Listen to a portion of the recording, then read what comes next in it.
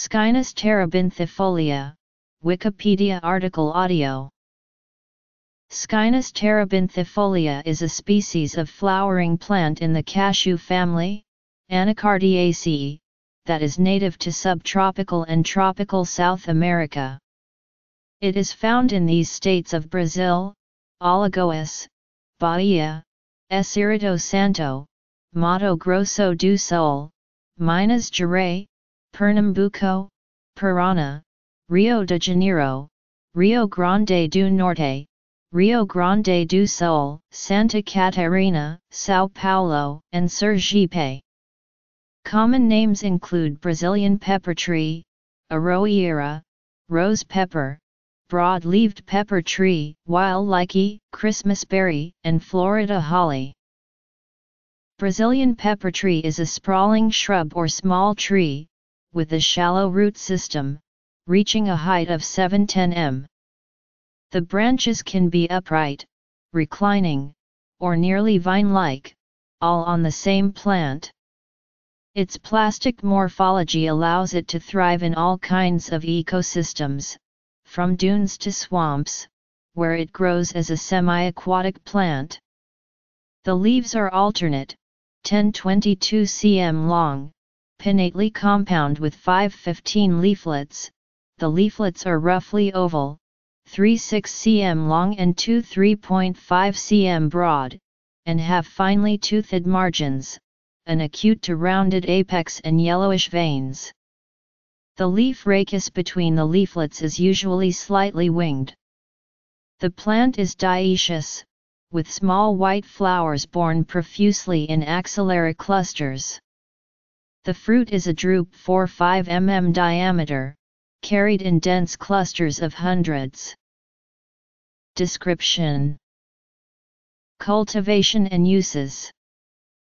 The two varieties are: Brazilian pepper is widely grown as an ornamental plant in frost-free regions of South America for its foliage and fruit.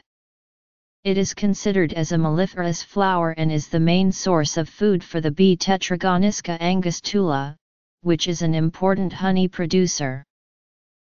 Although it is not a true pepper, its dried drupes are often sold as pink peppercorns, as are the fruits from the related species Schinus mall. The seeds can be used as a spice, adding a pepper-like taste to food. They are usually sold in a dry state and have a bright pink color. They are less often sold pickled in brine, where they have a dull, almost green hue. In the United States, it has been introduced to California, Texas, Hawaii, Arizona, Nevada, Louisiana, and Florida.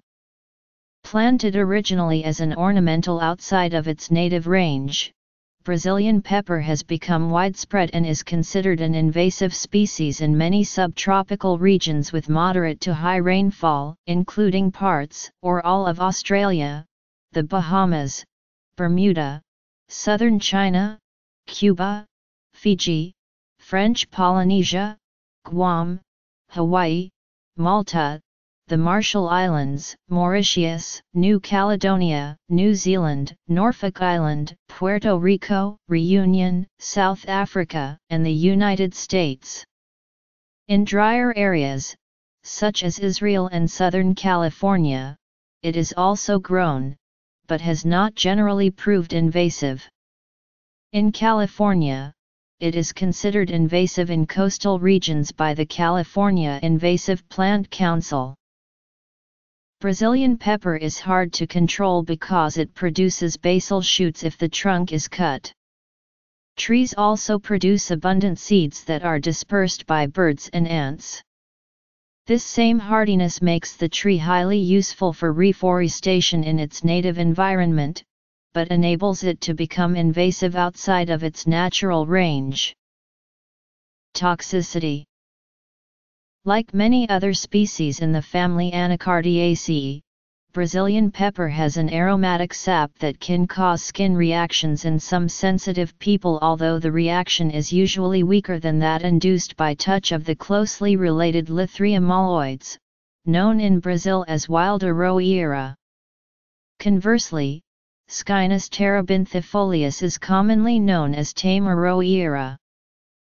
In a paper on triterpenes, the ingested fruits are noted to have a paralyzing effect on birds. The narcotic and toxic effects on birds and other wildlife has also been noted by others, e.g., Bureau of Aquatic Plant Management.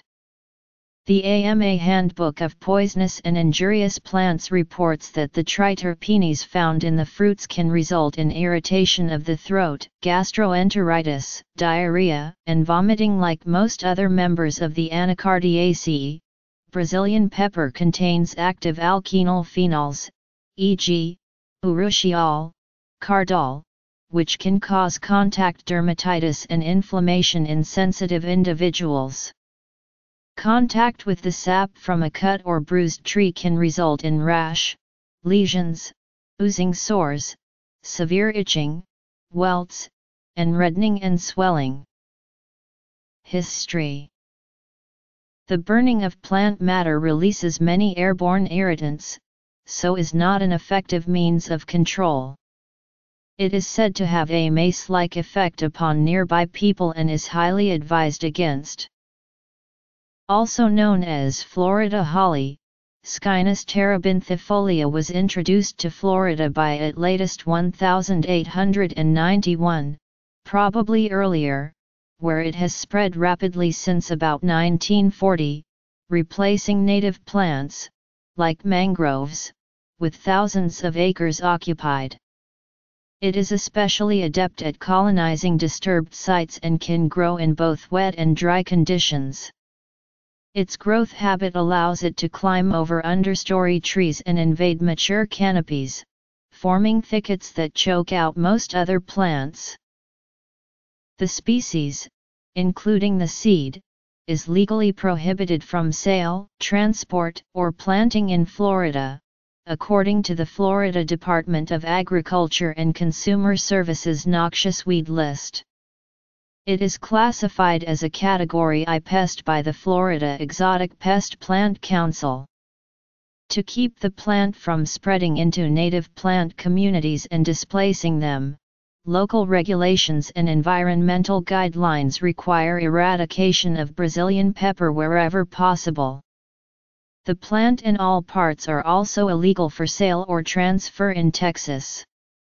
As one of the two species sold as pink peppercorn, the other being Schinus mall, it lacks generally recognized as safe status with the FDA. As an invasive pest, it is a declared weed in several states of Australia. In South Africa, it is classified as a Category 1 invader in KwaZulu-Natal province, where any plants are to be removed and destroyed, and a Category 3 invader in all other provinces, meaning it may no longer be planted. Control. 2 herbicides are approved for use in the United States to exterminate Brazilian pepper, triclopyr, using the basal bark method, and glyphosate. Picloram can be used if the stump has been freshly cut, but this is not the preferred nor most effective means of eradication. Medicinal uses. Pepper tree is the subject of extensive folk medicinal lore where it is indigenous. Virtually all parts of this tropical tree, including its leaves, bark, fruit, seeds, resin, and oleoresin have been used medicinally by indigenous peoples throughout the tropics. The plant has a very long history of use and appears in ancient religious artifacts and on idols among some of the ancient Chilean Amerindians. Throughout South and Central America, Brazilian pepper tree is reported to be an astringent, antibacterial, diuretic, digestive stimulant, tonic, antiviral, and wound healer. In Peru, the sap is used as a mild laxative and a diuretic, and the entire plant is used externally for fractures and as a topical antiseptic. The oleoresin is used externally as a wound healer, to stop bleeding, and for toothaches, and it is taken internally for rheumatism and as a purgative.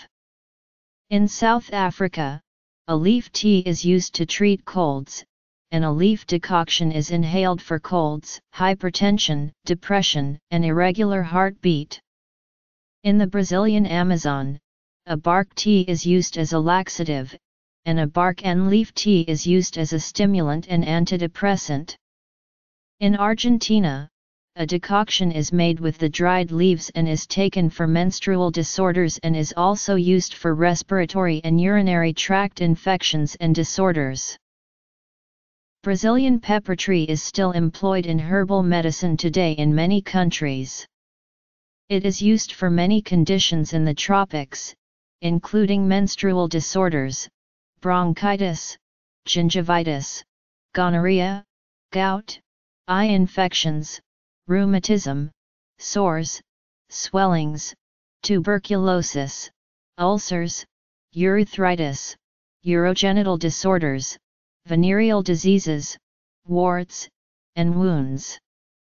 In Brazilian herbal medicine today, the dried bark and slash or leaves are employed for heart problems, infections of all sorts, menstrual disorders with excessive bleeding, tumors, and general inflammation.